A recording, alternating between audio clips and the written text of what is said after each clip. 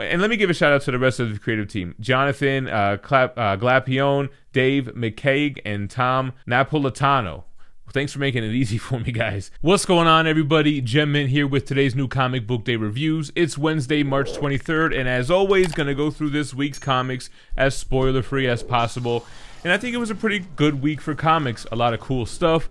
Speaking of cool stuff, I gotta give a big shout out to the Daily Bootgle on Instagram. I recently purchased 3 of their shirts, and I was a little hesitant at first because they're kind of on the expensive side, like $85 each. But they're these double-sided, all-over print, heavy cotton material. Totally worth the price. I just wanted to give them a shout out and would be rocking some of their stuff on the channel. It is Wednesday, so it is Whatnot Wednesday. I am going live today at 2 p.m. Pacific, 5 p.m. Eastern for part 2 of my huge omnibus and collected edition sale. Got a lot of great stuff from our partners over at Organic Price Books. And also, I'm having a live auction and claim sale on the channel this Friday. That's March 25th at 8:30 p.m. Eastern Standard Time with Dynamite. Nick Barucci, actually give him a little preview of what you're going to bring to the auction. Everybody, this Friday, March 25th, 8:30 p.m., we are going to have a Dynamite dynamic show on GemMint Collectibles. Check out some of what we're going to have. We will have Stray Dogs, DF cover. Check it out. DF cover. Gotta love it. 9.8 guaranteed. And it's a GemMint show. How can you not have a GemMint 10? We will also have some Vampirella. Check it out. We will have our commissioned cover art. Incredible Hulk, Green Arrow, Blade, The Child, Batman, and so much more. Plus, we will have metal covers. Check out that Vampirella with the Stray Dogs by Tony Fleeks. The Boys are back and signed in silver. Thunderbolts, Peter David. Damsels, Joseph Michael Linsner, limited cover. Vampirella cosplay covers. Captain America signed by Jeff Loeb. And this is just a few of the books. Plus, we'll have our mega packs. One of them will be Iron Man with Iron Man #1 CGC graded 9.8 Alex Ross cover. David Marquez. And this is #2 of 39, signed. This is Greg Land, #2 of 25, and the commissioned cover art as part of it. But we're not going to stop there. We are going to have some vintage books as part of the show. So you want to be here on Friday, and I'm going to stop before I drop any of them. So this Friday, March 25th, 8:30 Eastern Time, 5:30 Pacific. We're only going to be on for a few hours, and it's going to be on GemMint's YouTube channel. So check it out. See you there Friday. All right, Nick, thanks a lot. Hope to see you guys there. With that out the way, let's jump into the reviews, and let's start with DC. I meant to pick up this Rogues. I guess this is by Joshua Williamson. I forgot to put it on my pull list, but I'm going to double back and pick that up because I am interested to read that. I did read Trial of the Amazons Wonder Girl. This is issue 1 of 2, a small little mini-series within this DC event. Picking up where the Yara Flor character left off with her little solo series and tying it into this whole death of Hippolyta and really giving us an origin of her tribe. She's not with the Themyscirans, she's with the Esquicitas, I think it was. I liked it. I liked the character. She's fun, lighthearted, kind of trying to help figure out who killed Wonder Woman's mother. So interesting stuff there. Then we have The Human Target by Tom King and Greg Smallwood. This is issue #6. I like this series a lot. Kind of threw us for a loop at the end of the last issue, and they play on that here in this issue as well, but I really liked it. And our main character kind of just figuring out that he's been with ICE this whole time. He's had a 12-day countdown. Maybe she's trying to make it distract him so he doesn't find who the killer was, because maybe it was her. So they do my boy Guy Gardner crazy dirty in here. If you thought the stuff with Martian Manhunter was crazy in the last issue, they go there this issue. I guess it's an Elseworlds tale, so anything goes.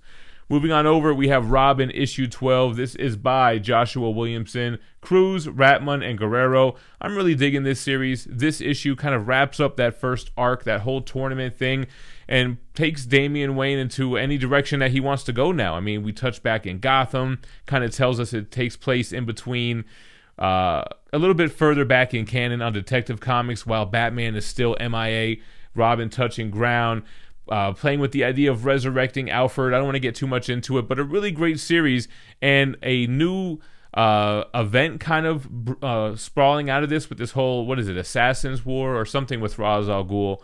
Ra's al Ghul's acting much differently. Talia wants to kind of do things the right way with Robin, so we'll see where it goes. It looks like this series is continuing, which is pretty exciting. And then we're going to move on over to Superman in Action Comics, and this is really the true Superman book. This is the Clark Kent book that's on the stands right now. I feel like it's underrated. I feel like I don't hear anyone talking about it. Broken Bonds, we're still doing this War World storyline versus Mongol, so I'm really digging that. I'm skipping the Martian Manhunter backstory, so I'm not reading that, but I'm digging the War World. It's like everything you would want out of a Superman in War World story. So yeah, there you go. And then we're going to end it off with Batman in Detective Comics, issue 1058 by Tamaki Nahupan and Bel Air. So kind of wrapping up this new Arkham Asylum arc. Batman is back. We kind of figure out, tying all the loose ends on what really went down and what went wrong with the new asylum. So that was interesting. And then the last issue of House of Gotham, kind of a tragic end to this kid that we have seen grow up in Gotham, coming full circle with him and the Penguin. Kind of deep, pretty interesting. I'm excited for Detective again. I do want to see where the next arc goes. As we move on over to Marvel Comics, and we have Savage Spider-Man issue 2. This is by Kelly Sandoval, Nava, and Sotomayor. So it's like what the cover is. It's that non-stop Spider-Man, skewed, kind of frantic, fast-paced storytelling with this version of Spider-Man that is the Man-Spider, and just kind of this raw beast fighting type of issue. So it was pretty fun in that sense, but nothing too big story-wise. Then we have Ben Reilly's Spider-Man issue 3 by D. Mateus, Baldione, and Silva. And man, the covers are really not my thing. Not digging the artwork on the cover, but I did like this issue. It felt like a true Ben Reilly clone Spider-Man issue. The end was so cool to see this character ripped from that 90s saga that I don't want to spoil for you guys. So that was super cool to see, kind of trying to guess who that character could have been this whole time. Was it Chameleon? Was it Mysterio? Who could be tormenting Ben Reilly, knowing all these things about him? It's really what the Ben Reilly ASM book should have been in his own title, but man, not really digging the cover art there. Then we have Maestro World War M issue number 2 by Peter David, Peralta, and Albertov. What can I say, man? Peter David gets the Maestro, created the Maestro, and has fun with the character. He's a total badass. He'll whoop anyone's ass. We have this huge underground or underwater battle, I should say, with an old Namor and his wife and child, which is super interesting. And he, unleashes the Kraken on Maestro, but Maestro is not such an easily beaten foe. Moving on over to the 10 Deaths of Wolverine issue 5. I guess this is the last issue.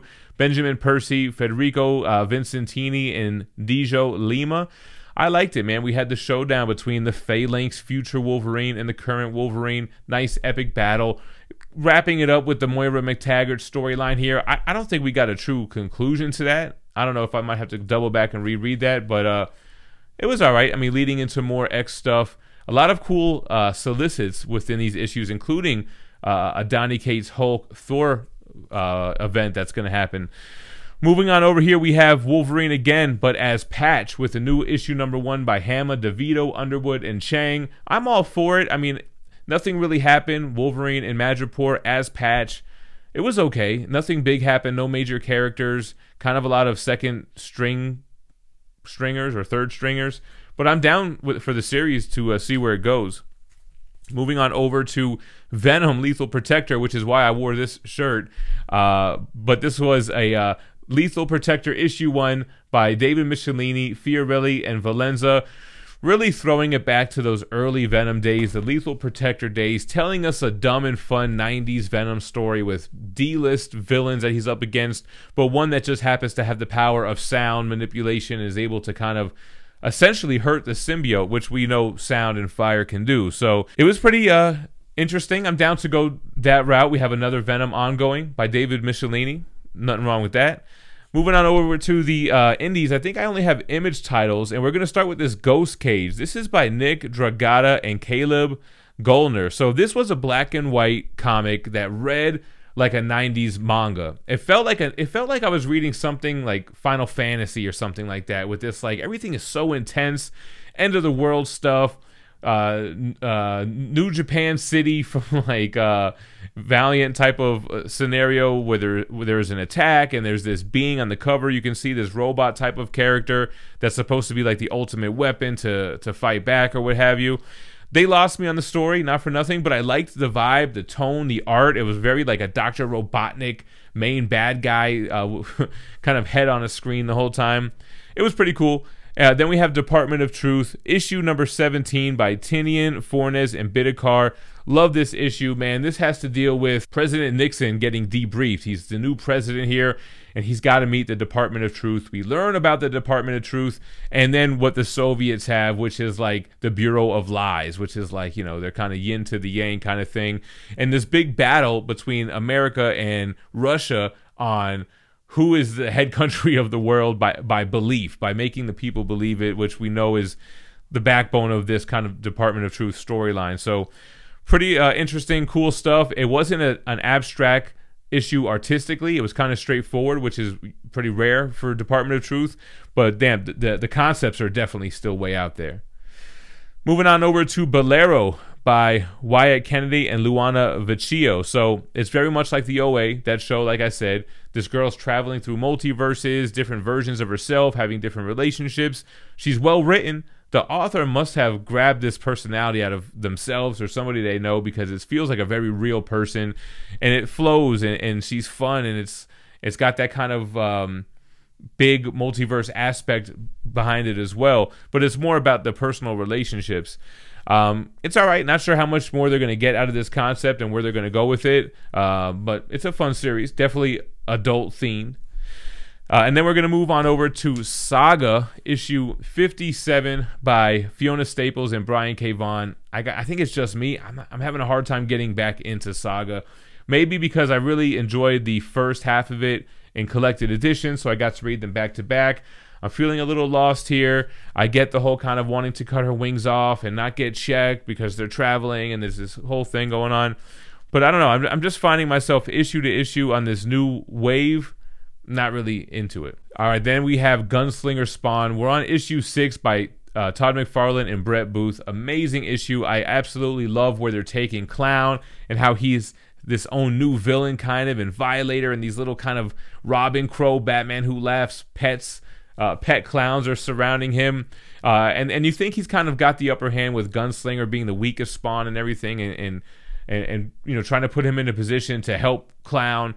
I like where the story plays out. I don't want to give it away because of spoilers, but amazing artwork throughout this entire issue. I mean, you're dealing with two of the best in the business on this one, baby, and it was just a fun, big, bright Spawn issue. All right, guys, before I give you my pick of the week, I mentioned we're going to go live this Friday night at 8:30 p.m. Eastern with Nick Barucci and Dynamite Entertainment. I do want to thank Dynamite for also sponsoring this video. I didn't get a chance to check out these titles, but make sure to check out Red Sonja issue number 7 and Barbarella issue 8 as the new releases from Dynamite this week. And now, guys, my pick of the week, I'm going with We Have Demons. This is published by Dark Horse. It's by Scott Snyder and Greg Capullo. Huge oversized issue, and man, you guys know, and let me give a shout out to the rest of the creative team: Jonathan Glapione, Dave McCaig, and Tom Napolitano. Thanks for making it easy for me, guys. Totally unexpected. I just remember seeing the solicit for this and saying, oh yeah, Scott Snyder, Greg Capullo. I mean, amazing, let's pick it up. And I love big heaven and hell stories, and holy shit, do we get the big bang and the births of angels and demons, and this kind of story where a girl finds out that her recently deceased father was part of this demon hunting superhero team, basically, and we get all this backstory, but it's dark, and it's like, you know, big bang, beginning of time kind of stuff, and onto this almost like underground Men in Black hunting down demons type of story. Artwork is amazing. Storyline is totally out there, and I'm there for the ride. Dug issue 1, pick of the week. Excited to see where it goes.